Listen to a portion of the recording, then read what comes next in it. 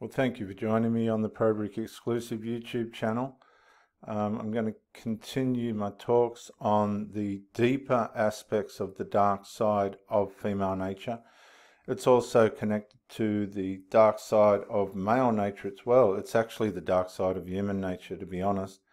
I'm Reverend Dr. Jason W. Morrison, theologist, New South Wales, Australia, on the ProBricky channel, otherwise known as ProBricky. This is a bit of a tough one, but it can answer a lot of questions for people that are struggling with relationship issues, particularly with people that are aware of a problem that needs to be fixed, but just can't seem to find a way of doing that. In other words, the unresolved becomes more important than the relationship itself, and that's why the relationship comes to a crushing halt, even though everything seems to appear to be all right on the surface. In Romans chapter 7 and verse 14, after what is probably some of the most profound information on human nature and how it can go evil via religion, the Apostle Paul writes, "So the trouble is not the law." Now, what you've got to understand as Western people, you are not under the Mosaic law. You are not got anything to do with the Mosaic law. And he says, for it is spiritual and good. The law is good. There's nothing wrong with the contents of the law. The trouble is with us. I'm going to make it personal, for I am all too human, a slave to sin. I don't really understand myself, for I want to do what is right, but I don't do it. Instead, I do what I hate. Now, this is profound. Honestly, it is profound, because it's a key to what we're up against. Verse 15 it is, and I'm going to highlight verse 15. I can't get all of it because it's going to play up, but hang on, I might be able to. I don't really understand myself, for I want to do what is right, but I don't do it. Instead, I do what I hate. This is something that is happening to millions of people, tens of millions of people right across the world, because there's aspects of our nature that we don't understand about ourselves.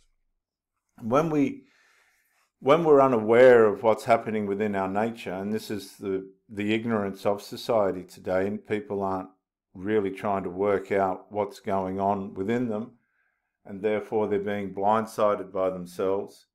They don't really understand themselves. They know that they want to do good, but they find themselves doing the opposite. The problem with it is they're the only ones that can't see that what they're doing isn't right. Everybody else can see, looking from the outside in, but when you're trying to look from the inside out, you can too often and more often not be blindsided from the things that are sabotaging you. And you'll hear people look back and go, I wish I had known better. Well, people do know better, but subconsciously they're connected to a part of themselves that just does not want them to do better. You can apply this to all different kinds of relationship breakdowns. You'll have a woman go into an affair or a man go into an affair, and they'll say, I don't know what made me do it. Well, it's sin. They chose to be a slave to their sin. It can come down to minor things like a woman with a gambling problem or a man with a gambling problem, and they've been asked not to do it, and they've promised that they won't. This happens with people with addictions. They promise that they won't. I'll never do it again, only to find themselves awakening to self-abuse. They've done it again. And they don't really understand what it is. See, a lot of people say, well, it's an addiction, it's this and that, but it could also be a sinful nature. Your sinful nature wants to take you down. It wants to destroy everything that you've got and do. Now, this underlying bend towards evil, right, is something that you can't see on the surface. In other words, people can look right, they're acting right, but underneath there's this bend towards the opposite. I call it opposite directional dysfunction disorder. That's opposite directional dysfunction disorder. If you're with somebody and you're in a relationship with them and they've asked you not to do something, and the next thing you're finding yourself doing it, even though it's going to jeopardize the relationship, what's that called? Well, it's definitely going in an opposite direction, and it's definitely a dysfunction. Whether or not it's a disorder is another thing. Our sinful nature is a disorder, the nature that works in us. I don't really understand myself for what I want to do. I want to do what is right, but I don't do it. Instead, I do what I hate. And then, he goes, but if I know what I am doing is wrong, then there's something deeper going on inside. If you're doing something that you know is wrong and you're trying not to do it, then why is that happening? I'll tell you why. Usually when relationships start breaking down, we try and set up rules and things to try and lessen the problem or fix the problem or solve the problem. But what the problem is, if you look at it, where the writer talks about what's causing him to trip over, it's trying to keep the law, if you go right into it. Because nobody can keep the law. And when you try and keep the law, or any rule, for righteousness, outside the spirit of morality, if it's a conscious attempt to try and do something to make somebody happy or stop them from being sad, it can cause you to do the opposite. At one time I lived without understanding the law, but when I learned the commandment, I learned not to covet, for instance, the power of sin came to life. See, if you say to somebody, okay, let me use a personal example. Your sons don't get along with me. This is from a personal experience, so I'm saying this with wisdom and carefulness. Your sons don't get along with me. Reply, then why don't you fix it? I'll tell you why.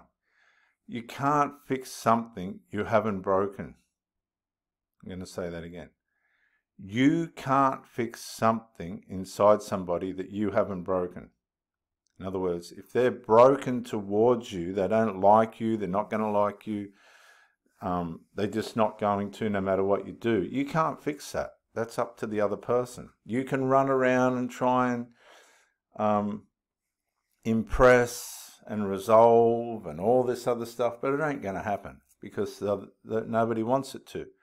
It shouldn't have been broken in the first place. If you have a glass cup in your hand and you know it's valuable and you drop it and it smashes on purpose, you can glue it all back together, but the person will drop it again. Do you understand what I mean? If somebody doesn't want resolve, you're not going to get resolve. You're better off just staying away. Now, in my last relationship, this poor woman, or should I say poor woman? This woman wanted to be in a relationship with me.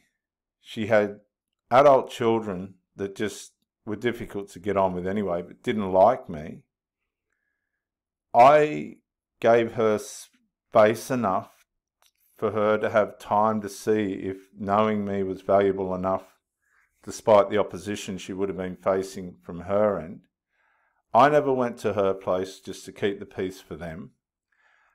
Whenever they had a family turnout, I was left out of it, which, oh well, that was up to her to work. See, my tolerance was being tested. And while my tolerance was being tested and I was giving room for her to work out what her values were and what she wanted to do, people can become lazy in that, in the sense of, well, you know, it's going this way. I'll just go on with his tolerance, hoping that his tolerance will hold, or maybe they even forget that. Well, he's happy with all of this. He's agreeing to all of this. But what they forget is you're hoping, you're not doing it to get something, but you are hoping that over the duration of time, things will be resolved. Because everybody's tolerance does have a limit, let's just be honest. And if you have been in this situation where you've just blown up and got angry, put it behind you. It is what it is. It's happened for a reason.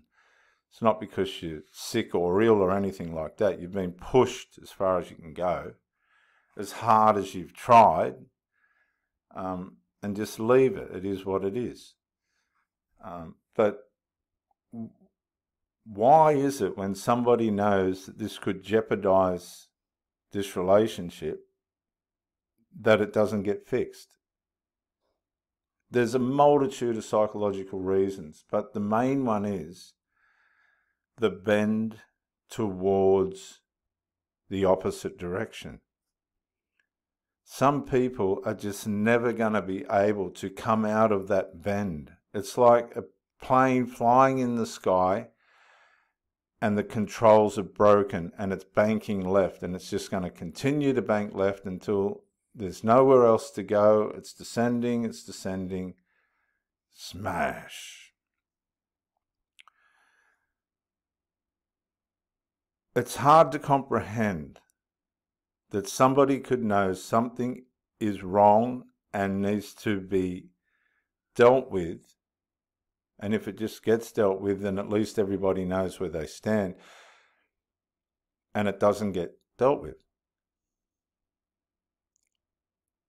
How do you perceive the person that's in the middle of all this? How does this person get out of this? Well, the first thing is you don't put yourself in that position in the first place. As adults, we should be able to know what we need and how we are supposed to navigate the behaviours of the people around us. But sometimes we are blindsided or partial or stood over by, or our connection with those people are wrong, and we're manipulated and controlled to an extent, in a way in which it's more valuable, again, to leave the unresolved there than to fix it for everybody, which shows there's a partiality in that person towards the unresolved, which lessens their value for you, whether they're telling you they love you or not. This is how evil works. Evil will work against you. So the object is to find the source of evil, and let's call it what it is, evil. Evil. Find the source of evil, work out why it's there, ask yourself, can it be resolved? Ask yourself, do the people that are doing this want the thing to be resolved? And then ask yourself, is it worth you staying in that situation where you're on the end of evil? Nobody wants to be on the end of evil. I became a Christian man so that I wouldn't have to be on the end of evil. I don't want nothing to do with evil. I've seen enough evil in my life to last me a lifetime. Haven't you? So you're in the relationship, you want the person to give up drinking, give up drugs, stop gambling, fix this problem with your mother, fix this problem with your sister, etc. And nothing gets done. Or something is being done in the sense of, we don't want you to go and be with that person, but your partner comes to be with you despite the opposition they've got from family members. Is the objections of the family members towards you valid? Are they legitimate, or we just got people running away of themselves, putting evil on well-meaning people for no reason. These are the things you've got to ask yourself, because evil will make you think that you're being evil, and you're probably not. There are people in the world that want to make life miserable for people because they're miserable themselves. And if you become partial to those people, even if you're related to them, guess what? You go down, you lose. Because good people, people that are trying to get along with everybody and just want to be a part of something and be peaceful, again, how long will they tolerate it for?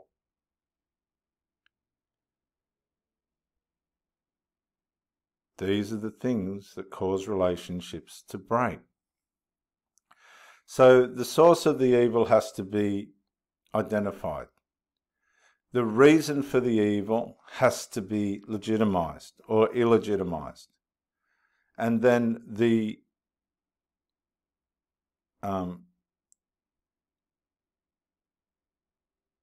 extinguishing of the evil has to be attempted.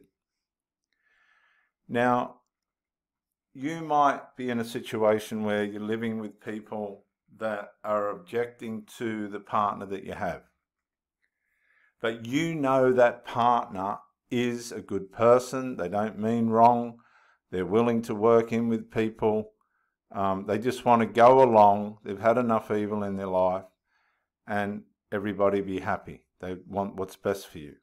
How's that person going to go if the people that are closest to them are relentless that they're not going to get along with that person? Right or wrong, we just don't want to get along with that person.